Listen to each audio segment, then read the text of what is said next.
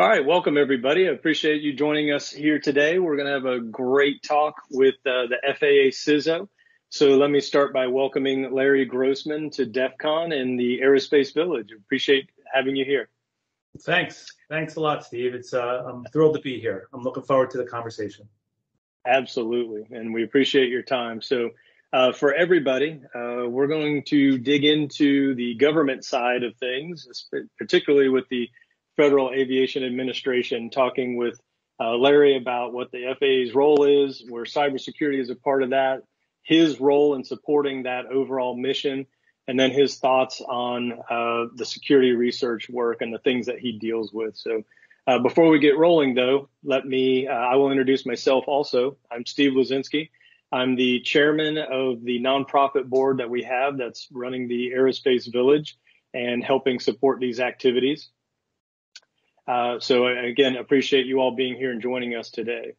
For those of you who don't know, Larry Grossman, he is the Federal Aviation Administration's Director of the Office of Information Security and Privacy and the Chief Information Security Officer. In these roles, he provides strategic leadership of FAA's information security and privacy programs. And this isn't the only role he's been in at the FAA. He's been with FAA for 25 years. And I think even more telling is being with the agency that long and as an aviation enthusiast, an avid enthusiast at that. He's a commercial pilot, flight instructor certificates, both land and sea. And he travels in his own aircraft whenever he can. So I'm very jealous of that. So again, I appreciate you being here today, Larry, hearing about your background in both cybersecurity and the aviation side of things and joining us for this discussion. So with that, I want to jump into, if you would, I think, we all think we know what the FAA does. We think we know, or we have a general idea, but not necessarily the details. So I'd be interested in is getting your perspective on the FAA's mission and particularly in the cybersecurity side of things. Sure. Happy. And I am the official Chief Information Security Officer, but only for the last month. I was acting Chief Information Security Officer for the last 2.5 years. So they finally, made an honest man out of me. But the FAA's mission is very simple. There's basically two pieces to it: safety and efficiency. That's the mission. The mission of the FAA is to safely move aircraft through the national airspace system, and to assure that they move as efficiently as possible. So from a cybersecurity perspective, there's certainly countless areas that we have to be concerned about. The FAA has roughly 360 FISMA reportable systems. That FISMA is Federal Information System Security Act. It was put in place several years ago. It requires us to inventory all of our systems to perform compliance activities on all those systems. So we have a pretty big inventory. For a moderate size government agency, we have a fairly large number of systems. Within those systems, we have probably 2,500 or so applications that run. So it's a fairly large inventory, certainly a large attack surface, so to speak. And to keep all those systems secure. Historically, FAA has focused inward on those systems, and we've looked at the FAA, just on how we secure our systems and how we secure our services. But the aviation ecosystem is much larger than the FAA specifically, right? And the FAA only has a small piece of it. We do operate the national airspace system. It's critical infrastructure of the United States, and we move hundreds of thousands of airplanes a day. We're back, now that we're hopefully on the backside of COVID. We're back to roughly 90-something% of pre-COVID numbers. So people are traveling, airplanes are moving, and they're moving safely. The efficiency piece really is really where we get kind of wrapped around the axle at times. How do we keep planes moving efficiently? And we do that through a number of systems that we have to keep secure. And those systems are, working with airlines, working with other partners, and aircraft manufacturers, et cetera. So there's a kind of a lot of pieces that all work together. Absolutely. No doubt there's a lot to deal with in that sense. One of the things that comes to mind when I think about the FAA is the regulatory side of things, and that's the hammer that comes down that has to impose a fine and punishment. But I know from previous work that we've done with you all, including last year online with a virtual DEF CON, where we had folks from your engagement office who are externally focused. How do you balance the hammer regulator side of things that has to impose when a problem happens, but also the need to engage, the need to get folks to understand vulnerability disclosure and addressing these problems? How do you deal with all of that? Well, and as a commercial pilot who made his living for a little while as a commercial pilot, I did my best to avoid that hammer as well. So exactly. So the talk that we had last year at the Village with our ACI partners, that's kind of one of the areas that we've just fairly recently moved into. And that is, as I said earlier, we've always focused inward, but realizing that the ecosystem is much larger, and what pieces of that ecosystem does FAA own and operate? What pieces do we regulate? And what pieces do we really have either a shared involvement with, like with respect to airlines and airports, and some that we have just no involvement at all. So we formed a team that was working with DHS and DoD. The team became the Aviation Cyber Initiative, and their focus really is around outreach and around understanding how, as an example, airlines are securing their system, or how aircraft manufacturers are building in, various components. While we do certify the components of the aircraft, we do test the components of the aircraft, there are many parts and pieces to that the airlines, that the aircraft manufacturers do on their own. Airports is another area that, that FAA has a very interesting relationship with. Within the United States, there's over 17,000 public use airports. And they kind of run everywhere from a grass strip, in a field somewhere, to Chicago O'Hare, and Atlanta Hartsfield, and in kind of everything in between. And, we like to say that there's 17,000 airports in the U.S., and there's 17,000 different airports, because each one of those airports is managed a little different, is operated a little differently. Some are operated by airport authorities, some are operated by municipalities. Some are privately owned, but are allowed to be public use. So how do we work with those airlines across the board? So the answer is around outreach, around better understanding how they, how they're implementing cybersecurity, and how we can kind of help them with respect to standards and kind of drive better practices, better cyber hygiene, because most of it's around cyber hygiene. Absolutely. So thank you. That's when we have talked about and heard others talk about the complexity of the aviation and aerospace ecosystem, hearing 17,000 really hammers home that point. So that's not something I knew before. So that's good to learn. One thing I didn't, understanding the FAA's overall mission, but also understanding what is your part of that. And I didn't mention it before or ask you, but I'm interested in hearing what was your path, what motivated you to do both avid pilot and joining the FAA. They seem to go together very well, but certainly some cybersecurity thrown in there on top of it. They do, yeah. Everyone has their interesting paths to where they get places. So I went to school for aviation. I was a pilot by training, and I did make it into the military. I wore glasses, so that was the discriminator for me.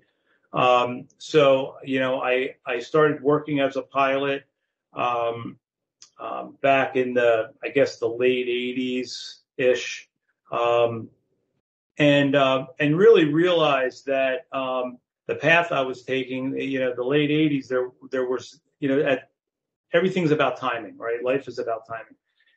And the timing when I was trying to get hired by, regional aircraft, I was actually flying checks for a while, flying small cargo for a while, flying, you take off at, 1 o'clock in the morning and, in rain and snow and land at 4 o'clock in the morning.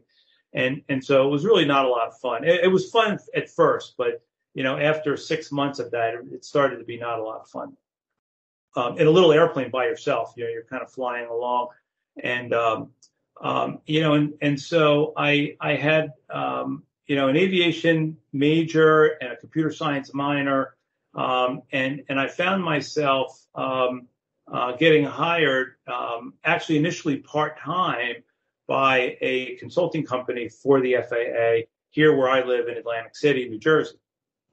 The FAA has a second level support facility here where we support all of the air traffic control systems that are deployed here. And so I started working on air traffic control systems kind of part-time and flying full-time. And then it kind of evolved to flying, not quite so full-time and working more full-time, and kind of slid myself over into working on air traffic control systems, as a programmer, and then moving up as a designer, developer, then moving up as a manager of the air traffic control systems. And then 9/11 hit. And, and like in October of 2001, my boss at the time said, we need, what do you know about cybersecurity? I said, I know enough not to get myself in trouble. That's about it. He said, well, I'm going to get you some training, and we need to figure out how we're going to start securing the air traffic control systems. We don't understand a lot of how we're managing our air traffic control systems. We need more of our kind of administrative functions off of the air traffic control side. And so I deployed a bunch of programs that kind of improved our ability to monitor the operational side, to move a lot of those kind of administrative functions off of the operations and into our mission support environment. And kind of one thing led to another. And so I worked my way around for a while. I worked in cyber for about 7 years, and then I got out of cyber for a little bit and did some work for the FAA administrator around data distribution and around improving the way FAA gives data out. The FAA gives tons and tons and tons of data out. We're one of the largest data distribution. We just spew data out. If anyone ever uses FlightAware or any of those applications, the FAA outputs almost a terabyte a day of data. So there's just a ton of data that we give out. But at the time, we really weren't giving it out in a way that would spur innovation, that would drive innovation. And our FAA administrator at the time said, if we improve the way we're releasing data, we will spur innovation. They'll build better products for pilots to use, and it will improve safety, and we'll move, and so we did that. So I took kind of a break, and then I came back into cyber again. I missed it, so I came back to cyber, and so here I am. And in no small role, because you're dealing with not only the internal FAA systems, but from what we talked about before, you're running the gamut of things that you have to deal with. What is the scope and scale of your responsibilities? Because I know it's extensive. Yeah, we have a lot going on. We have our security operations, organization, and we run our own SOC. We're always moving to improve our SOC capabilities. We have a pretty big compliance shop. Compliance is, as I mentioned before, a FISMA requirement, and we look at every system and service, in the FAA, and make sure that, look at the NIST controls to make sure that their controls are implemented appropriately. That's a huge effort with the number of systems we have. We have a governance shop that writes our policy. We have a pretty big policy, for security and privacy. The policy, it has grown because we've incorporated all of the NIST controls into our policy and how we're going to implement those controls. So that's a kind of a big effort. We do training. We have our security awareness and role-based training that we conduct. I run our privacy office. With all of the privacy documentation that's required, as well as any breach that may occur, we respond to that. Of course, SID's organization, that's our externally facing organization, and all the work we're doing around CDM, the continuous diagnostics and mitigation effort, the new executive order that's out. Our work with a lot of our partners. I work closely with other agencies and departments. We have a lot of big efforts with DoD. FAA and DoD share a lot of commonality with respect to moving aircraft and et cetera. And that's it. Just a couple of things here and there. Yeah. So you mentioned before Sid's group, and Sid was with us last year, and it was great to hear him talk about that engagement and outreach, and that's with our audience in particular. So that's an area I wanted to dig into, is the efforts that you all are making to connect with the security researcher community. And so I'm interested in your thoughts of what's driving that, and what is y'all's approach to improve those type of engagements. Yeah, so we're always looking to improve our engagements with the research community. We're doing it on our own with several initiatives that Sid is leading. We have a lot of engagements. We're engaged with the Aviation ISAC very closely, around, which is kind of focused on aviation, but also through mandate by DHS through a directive 2001 that really requires us to run a disclosure program where we invite researchers to look for vulnerabilities and look for them in a positive manner and report them to us. And so we have a pretty big effort right now ongoing. We started with one externally facing site. Now I think we're at 4 or 5 externally facing sites. Over the course of the next, I think 12 or 18 months, I can't remember exactly which, all of the externally facing sites that the FAA has, and there are quite a few, will be open for researchers to look for vulnerabilities, and we're certainly looking forward to that engagement. It was funny, the first week we had one website up. I think it went live on a Friday, and by Monday we had like 5 reports, and there were 5 different reports, and some of them were not valid, but some of them were, hey, we found cross-site scripting here, we found, I forget what the other one was, but there are it's certainly crowdsourcing, looking for vulnerabilities in a collaborative and productive way is very important to us, and we know we can't find all the bugs and all the vulnerabilities, so we certainly look forward to folks helping us and the folks that are listening here. Absolutely. So 2 things came to mind.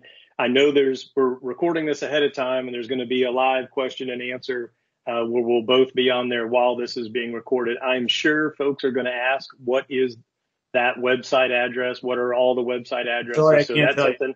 Sorry, I can't. No, okay. The public ones. So I will get those from you when we get done recording, and I'll have it ready because I know that's going to come up, and that's great because we want to get that out there and share that. We've done that before with CISA and their program. And the other part of the work that you're talking about, all the way back to DEFCON 27, when we, the Aviation Village, that was the first time we were there.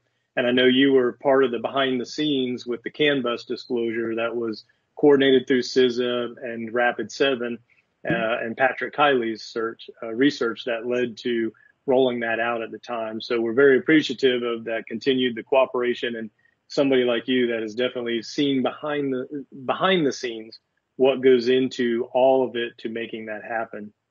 And I think experience with other types of disclosures in the public, whether or not they were coordinated or were just disclosed. So definitely good to see that experience. Absolutely. That you've got to share from there. That was my first, the first work we did with Rapid 7, and we've had other engagements with them as well. So it was a great engagement. Yeah, you bet. How about on the workforce side? I think the typical thing that you hear is we can't find the right people, we can't get the right skills. You're competing with others, especially as a government agency. What are your thoughts on? Are you seeing the same problems, or is FAA doing something different to engage and attract folks with those skills? Well, you know what I like to say. The unemployment rate for cybersecurity professionals is in the negative numbers. Right? There's certainly not enough cyber folks to go around. So we do compete for the cybersecurity workforce.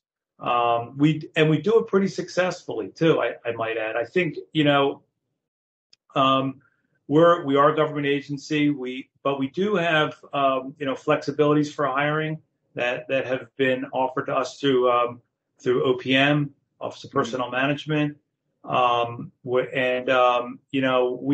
have a great mission. I think the mission of the FAA is what, is really what attracts folks to us. And we have had folks come from a lot of our vendor community, our contractor workforce have moved over. Some of them have even taken a pay cut to move over. Not a lot. I mean, we could be pretty competitive salary wise. But we're certainly can be competitive, and they just love the mission. There's nothing cooler than moving airplanes and being involved in a system that is as critical to the U.S. and the global economy. We work internationally extensively, down to the technical level of work that we're able to do, and the high demand that we have for workforce. So I think we're doing pretty well. We do better than a lot of my peer CISOs that we talk about. Mm-hmm. In addition, the recent legislation, I should add, required actually 2018 the 2018 Reauthorization Act that gave FAA its authority to run. We're a piece of the Department of Transportation, but we operate under our own authority. And one of the items on there was that we conduct we engage with the National Academy of Science to conduct a study of the cybersecurity workforce on how to attract and retain that cybersecurity workforce that we need, because right. I think Congress recognized that it's such a critical function. The FAA is so critical to our economy and to safety of everyone that they asked us to do this. And the report was just released, and so I will also have the web address of that. I'll provide that to you too, that folks can go read that. And I think we got 18 recommendations around workforce, around moving forward, and most of them were pretty positive. I mean, I believe that we have a really good workforce, but it's certainly a workforce that is it's an experienced workforce, and it's a lot of folks transition. The cyber landscape is changing so rapidly now. It's almost logarithmic changes. And what we would love to have are those next generation of cyber professionals that want a really cool mission, that want to come and make a difference in, in the United States, in our security, in the critical infrastructure of the United States. The FAA is the only department within the government that operates a piece of the critical infrastructure. The kind of technologies that we're deploying now would really be exciting, I think, for folks that want to get engaged. Yeah, you bet. So it sounds like there's no doubt you all are hiring. Oh, no doubt. There you go. Bring it on. Absolutely. All right. So my last question before we wrap things up here, what is your biggest concern? What keeps you up at night as the FAA CISO, looking at internal issues, external issues across the breadth and all of that complex ecosystem that we talked about? Well, Steve, you were a CISO fairly recently. If you got any sleep when you were a CISO, you're not doing your job, right? You give up. That's part of the job requirements. You don't sleep. No, I think we do. There's a lot of things that and I mentioned some of them. I mentioned certainly the sophistication of the adversary that we're facing has really changed. SolarWinds kind of showed that, right? The SolarWinds compromise showed us all that these folks are state-sponsored, highly sophisticated, highly motivated, can live off the land very easily, go undetected. When you say, well, what are the IOCs? Well, there are no IOCs, right? But you have compromise, and so that certainly is worrisome to us. The fact that we went almost overnight from average of about 4,000 employees of 45,000 teleworking to 35,000 teleworking. It's kind of a snap of a finger, and it required us to make some pretty significant changes in how we monitor and secure endpoints. How we monitor and secure our systems. We give all of our employees a workstation, a government issued workstation. They put it on their kitchen table. They work from 9 to 5, and then at 6:30, 7 o'clock, they're like, well, here's a computer sitting here. I got to go order some stuff off of Target Online, or I want to go watch a movie, or I want to go. So we've really had to lock down the workstations. We've locked down the services that folks can run, and it's that balance of securing our equipment, our systems, our services, and user convenience and user performance. And I think the last thing that keeps me up at night, the last of the top three that keep me up at night are, the FAA used to own the entire airspace. We used to own all the systems and all the services. And really, we're moving more to getting a lot of services now. Mm-hmm. So it's really not a factor of us securing our systems and services. It's also securing the systems and services that we acquire from our partners. And how do they secure their systems and services? And then how do those folks control? So it's kind of a long road. And that's kind of where SID's ecosystem work comes in. It's where the work that we do with the other lines of business and staff offices within the FAA. So those are, I guess, the top three. Just the top three, which is plenty enough. And I know there's lots more. So, well, Larry, I really appreciate the time. I have no doubt our audience, lots of questions coming in, I'm sure, as we've been talking here, and plenty more. So thank you for that's great insight. Things that, again, I thought I had some familiarity with the FAA, but learning the full scope and scale of what you all are doing, what you personally are doing, and again, taking time out to share that with our audience. We're very appreciative of that. So with that, I'll say thank you to everybody who joined us today, and we look forward, if you're on site, to talking with us in the Village. Otherwise, keep an eye out on our website for future events from the Aerospace Village. So thank you, everybody. Thanks a lot for having me, Steve. You bet.